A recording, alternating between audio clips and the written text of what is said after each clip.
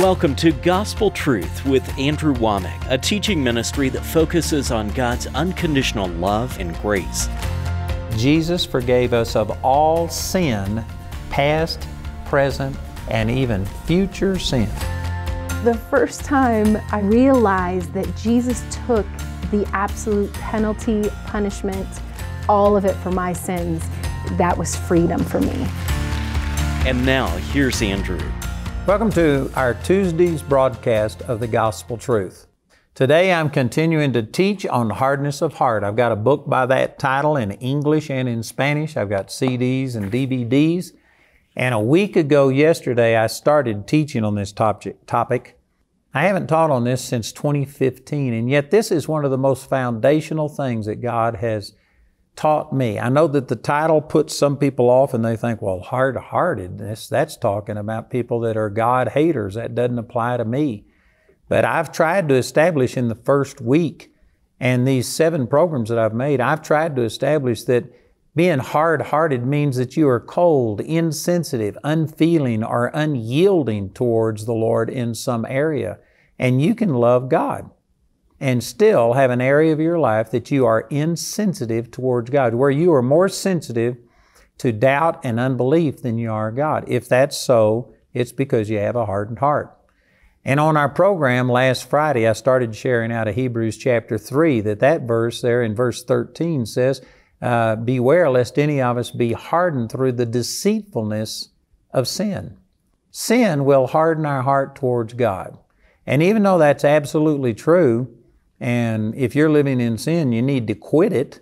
Even though I believe that 100%, I would encourage you that sin isn't the only thing that hardens your heart towards God. And at the end of yesterday's program, I was sharing these verses from Mark chapter 6. This is where I started teaching about this whole thing about their heart being hardened. And it shows that the disciples' heart was hardened because they were shocked. They were sore amazed in themselves beyond measure and wondered when they saw Jesus walk on the water, Peter walk on the water, the wind stop, the sea calm, and then they were translated to the other side of the lake. That shocked them. If you are shocked to see the supernatural, if you relate more to the natural than you do to the supernatural, then that's a condition of a hardened heart. And I've already talked about that. And on yesterday's program, I was showing that in Mark chapter 6, verse 52, it says the reason that their heart was hardened was because, or for, they considered not the miracle of the loaves, for their heart was hardened. So here the problem was that they didn't consider the supernatural power of God, the miracle of the feeding of the 5,000. And because their mind wasn't stayed upon that, they were shocked when they saw Jesus come walking on the water. And it specifically relates their heart being hardened to the fact that they hadn't considered the miracle of the loaves. The word consider means to study, ponder, deliberate, examine, think upon. I think you could say focus on, meditate on. They had something else capture their attention. And what was it? Was it sin? Nope, it wasn't sin.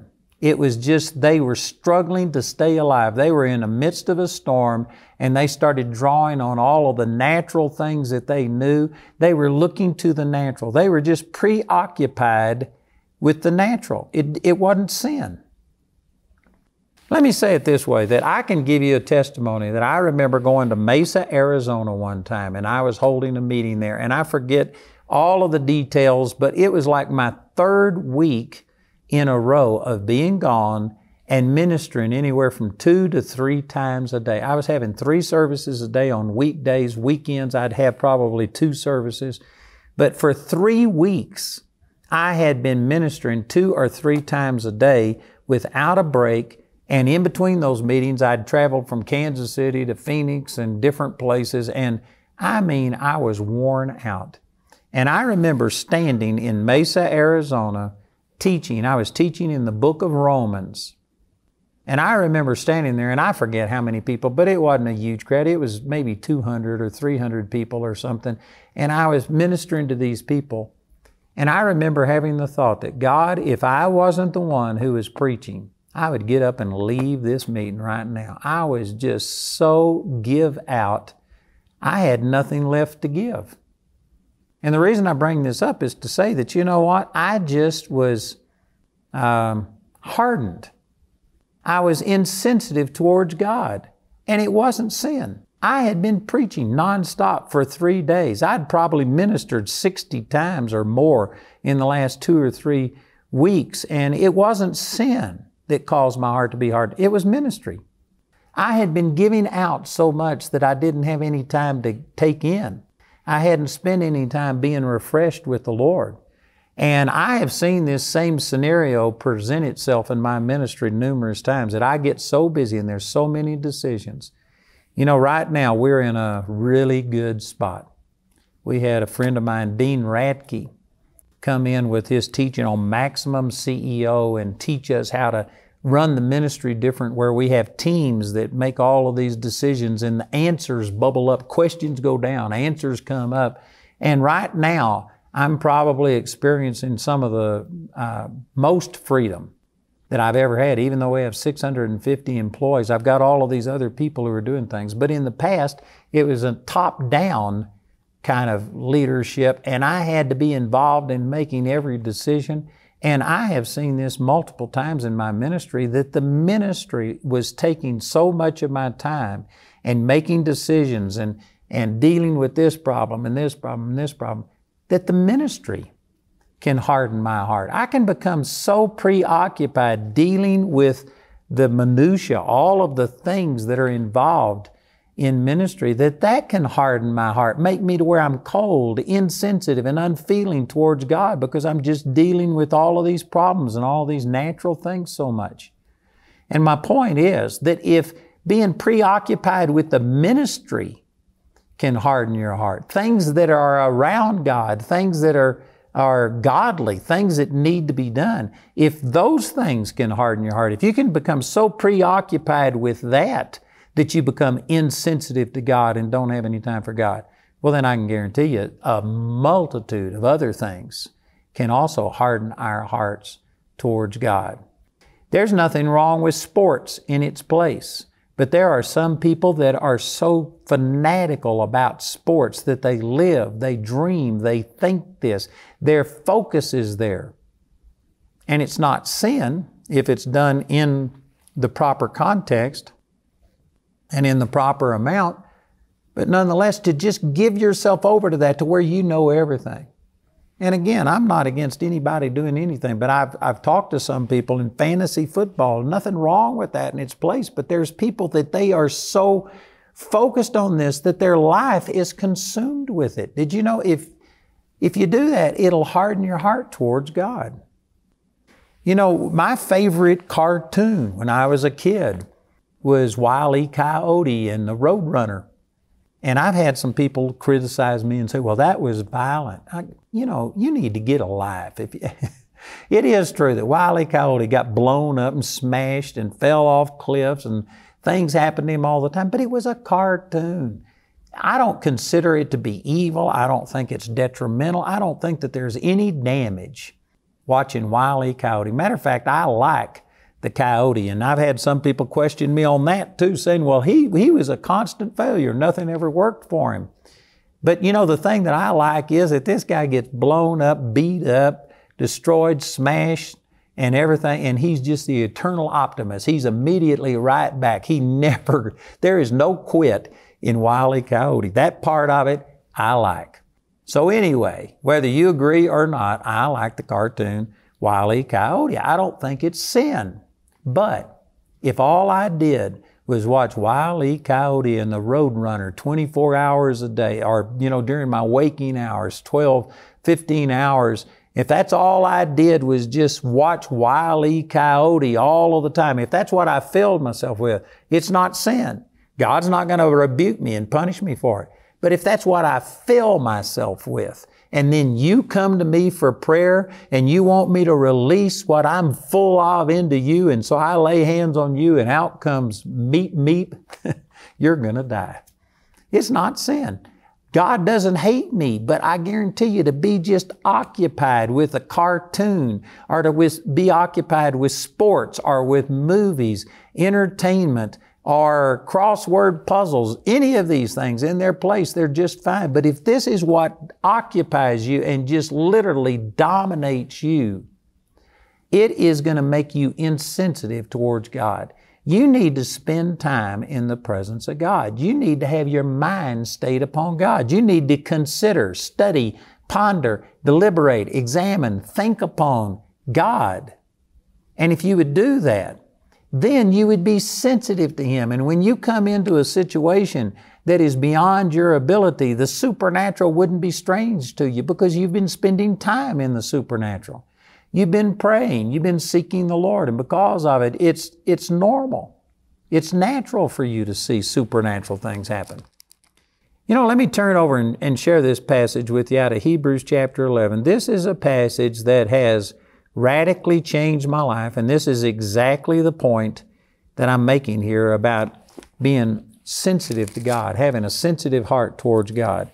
In Hebrews chapter 11, it's talking about Abraham and Sarah and how that they believed God for a child in their old age. And it says in verse 15, it says, "Truly, if they had been mindful of that country from which they came out, they might have had opportunity to have returned." Now, if you're familiar with the story of Abraham and Sarah, God told them to leave Ur of the Chaldees and come out, leave all of their kindred, all of their relatives, and come out, and God would give them a land. Abraham didn't obey God perfectly. He came out with his father for a period of time, and they dwelt in a city called Haran. And then when his father died, he finally came into the land of Canaan, but he brought his nephew Lot with him. I'm sure in some ways he felt responsible for Lot because Lot's father was dead. Lot was Abraham's nephew. He was probably doing this thinking that he helped him, but it didn't help Lot at all. Lot wound up losing his wife, his children, every possession that he had in the destruction of Sodom and Gomorrah. He would have been better off to have just left Lot and have done what God told him to do. But nonetheless, he did obey. He came out and he lived in this land of Canaan. And this is what this verse is talking about. And it says, truly. That means this is the truth. Anytime that the Bible starts with saying verily, verily, or truly, well, everything in the Bible is true, but when he starts off saying this, truly this is true, well, then that's because this is something that's going to be hard to understand, and he's just emphasizing that even though this may not seem right, it is right. Truly, if they had been mindful of that country from which they came out, they might have had opportunity to have returned. For Abraham and Sarah, being mindful or returning back to Ur of the Chaldees would have been total disobedience to God. It would have been sin because God told them to leave that land and to leave all of their relatives and come into this land. And Abraham understood this so clearly that when he wanted to go get a wife for his son Isaac to marry, he didn't want Isaac to marry some of the Canaanites because he knew that someday God would be displacing all of those people and that his children would inherit that land. He didn't want this intermarriage so that they wouldn't have this affinity with the people of the land. He told his servants, you go back and you get me a wife back from this other land. And he says, he told the servant, he said, God will prosper you. And the servant says, what happens if the woman won't come with me? And he says, well, then you're free of your oath, but under no circumstances, never let my son go back to Ur of the Chaldees. And so Abraham understood this message very clearly. He got the message and he never went back. And this verse says that they weren't even mindful of the country that they came out of, or they would have had opportunity to have returned. For them, returning was sin. It was going against God's will. So you could say it this way, that sin is something that cannot happen unless you are mindful of things that God told you not to be mindful of. Or you could say it this way, you can't be tempted with something that you can't think upon. If they were never mindful of going back to Ur of the Chaldees, then they would never be tempted to go back. Man, I could be a great man of God if I was never tempted to do anything else. And see, this is where I think most people miss it. They don't understand that things that harden our heart, make us insensitive to God. Sin does that, yes. If you're living in sin, quit it. But did you know that just being so preoccupied with this world and all of the things that the world has to captivate our attention, it may not be sin, but if you are considering focusing upon those things, it will make you insensitive to God. And you will be tempted to think like all of this stuff that we are focusing our attention upon. Did you know that Christians today are probably more plugged into the world system, to the unbelief, the doubt, the criticism, the ungodliness of unbelievers than any group of Christians that have ever lived? And I say that because of our communication technology that we have. Most people are watching me right now on a television station that is piped into your home, or you might be watching on the internet or something like that. And even though you're watching a Christian program right now, you also have huge amounts of ungodliness that's pumped into your home. And I doubt if there are very many, if any, people watching this program right now who also don't watch other things that are portraying adultery, lying, stealing, homosexuality, pride, arrogance, on and on. I mean, there is just a steady stream of ungodliness that flows through all of these communication devices that we have today. It's like the sewage of the world flows right through our phone, through our television, through our internet connections. And the sad fact is that most Christians are plugged into that. We are seeing and beholding things that we should never see. You know, just yesterday I watched a football game. And during that football game, they showed commercials for the Super Bowl. And I guarantee you the women that are going to be performing in that thing are ungodly. They were dressed very skimpily, and it was ungodly the way they had them pictured, the motions and the things that they're doing. And it's ungodly. And I guarantee you, if you see this stuff, then there is a temptation to like it. But according to this verse, that if they had been mindful of the country they left, they would have been tempted. If they weren't mindful, then they wouldn't even be tempted. Did you know that you could stop temptation in your life if you didn't ever think things that brought that temptation to you? The Bible says that faith comes by hearing, and hearing by the Word of God, Romans 10:17. Well, and likewise, unbelief, fear, temptation comes by hearing and seeing things contrary to the Word of God. If we didn't parade all of this stuff in front of us, it would limit Satan's access to us. Now, I don't believe that God wants us to live in a monastery and try and just literally be totally isolated from everything, because we are the salt of the earth, and to do any good, the salt has to get out of the salt shaker. So I believe that we are supposed to be in this world, but not of this world. I certainly don't believe that we are supposed to use for entertainment things that promote adultery and lust and sexual things and murder and killing and homosexual things. And sad to say, most Christians would never want to go commit those things, but they will watch movies that have all of those elements in it. And according to this verse, you will be tempted with what you think. If you don't think it, you'll never be tempted with it.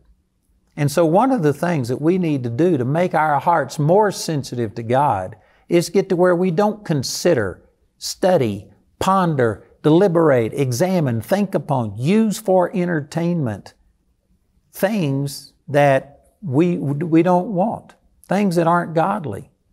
Look at it this way. If God was sitting next to you on your couch, would the Lord watch the things that you watch?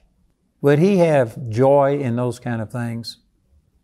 Man, I could start naming names of programs right now. I don't watch a tremendous amount of television, but the little bit that I do watch, I see commercials about things. And some of the programs, man, I'm trying to refrain myself from calling names, because for one thing, these programs people will be listening to this decades from now, and it won't mean anything to them. But there are names of programs that it's just evil. It's ungodly, the things that they are promoting. They are promoting demons and worship of demons and killing and murder and, just terrible things. And yet there's Christians that will watch that and they think, well, I'm never going to do it. I just use it for entertainment.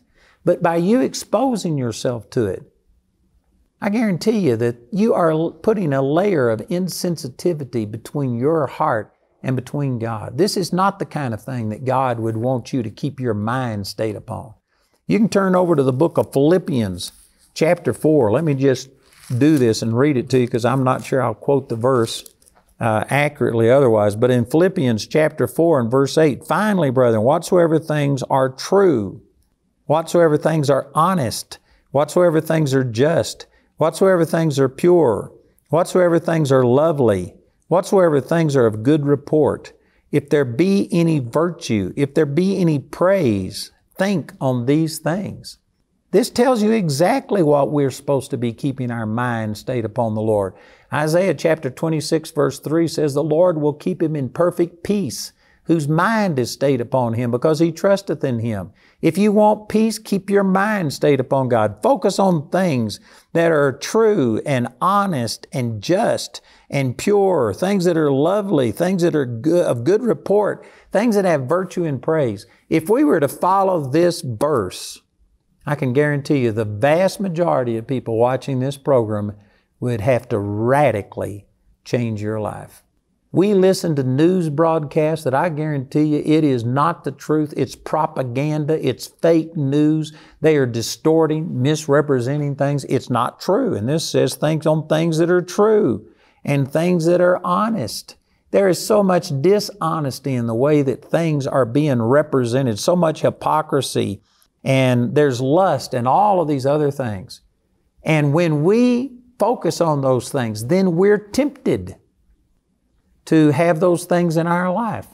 But you can become so pure in your focus. You can get to where your mind is stayed upon God. You just don't know how to be distraught. You don't know how to be in disappointment. You don't know how to be depressed and discouraged. You don't know how to do those things because all you're doing is just focusing on the things of God. I know that there's some people watching this program and you're thinking, you just live in la-la land. This is impossible. You can't do it. The Bible says in 2 Corinthians chapter 10 that the weapons of our warfare are not carnal, but they are mighty through God to the pulling down of strongholds, casting down of imaginations, and every high thing that exalts itself against the knowledge of God, bringing into captivity every thought to the obedience of Christ. This is not a pipe dream. This is not just something that is impossible. God has given us spiritual weapons specifically to bring every thought into line and into captivity to the obedience to Christ. Sad thing is, most Christians don't even see that as something possible. They don't see it as a positive goal, and therefore they aren't even shooting for it. So very few people are even aiming at this, much less attaining unto it. But this is what God wants for our life. Welcome to the AWM Minute, a small glimpse on how your partnership with Andrew Wommack Ministries and Charis Bible College is making a difference in every sphere of society. To help bring the gospel into the world of sports, Andrew has partnered with Super Bowl winning coach Tony Dungy and award-winning sportscaster J.B. James Brown to create Beyond the Game. Through this GospelTruth.tv original production, we have given a platform for highly respected athletes, coaches, and chaplains to share their personal stories of how their faith in Jesus brought them through impossible odds to come out victorious. We want to give our audience a look inside these coaches, players, athletes, and show them what makes them tick. Thank you, friends and partners, for enabling us to share the gospel in a way the world has not yet seen. Check out Beyond the Game with Tony and JB. Visit GospelTruth.tv today. Charis Bachelor programs are equipping an army to go into the 7 mountains of influence in every society. Everybody has a calling. Everybody is separated unto something. It's an awesome thing to be able to unwrap what God is waiting for us and be able to be truly equipped to be able to go into the world and not only minister, but to be effective. For more information on our bachelor programs, visit charisbiblecollege.org. Hello, this is Andrew Womack, and I want to invite you to come to a special conference that I'm holding on April the 30th through May the 1st with Jesse Duplantis. We're calling it a Don't Limit God Conference. Jesse is a visionary, I'm a visionary, and we're going to be sharing with you how God has caused us to just believe big, and we're seeing big things happen, and I know it would work for you too. It's April the 30th through May the 1st, our Don't Limit God Conference.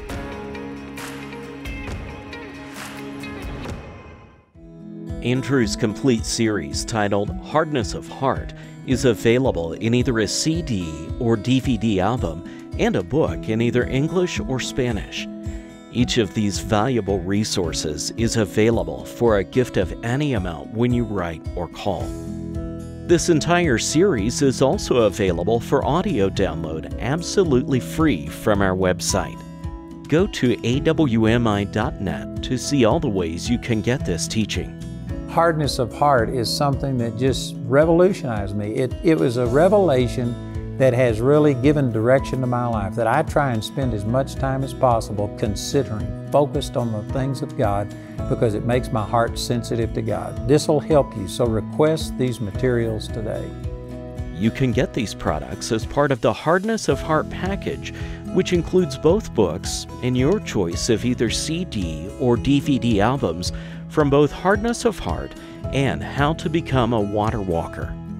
The Hardness of Heart package has a catalog value of $75, but you can receive all of these valuable resources for just $55. Andrew's book, Hardness of Heart, is also available for a gift of any amount when you write or call. And we encourage everyone to give because there's a blessing in giving. But if you're simply unable to afford it, Andrew and his partners will provide this book to you free of charge. We want to say a special thank you to the grace partners of Andrew Womack Ministries. Your gifts make it possible to put free ministry materials into the hands of many people in need. If you're not already a grace partner, we ask you to pray about becoming one today. You can become a grace partner or order resources through our website at awmi.net. While there, you can discover more product details and download additional free resources. Or call our helpline Monday through Friday from 4:30 a.m. to 9:30 p.m. Mountain Time at 719-635-1111. To write us, use the address on your screen. We appreciate your generosity and hope to hear from you today.